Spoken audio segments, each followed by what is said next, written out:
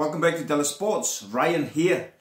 Did you know how important it is to inflate a rugby ball the right amount of pressure? It's on the ball 9.5, okay, 9.5 PSI.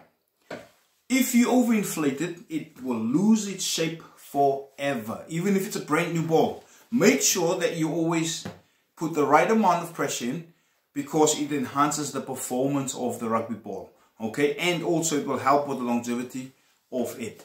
Okay, so make sure you always check it's 9.5 to increase the performance, how to inflate the rugby ball. We've got more videos, go check it out on De La Sports.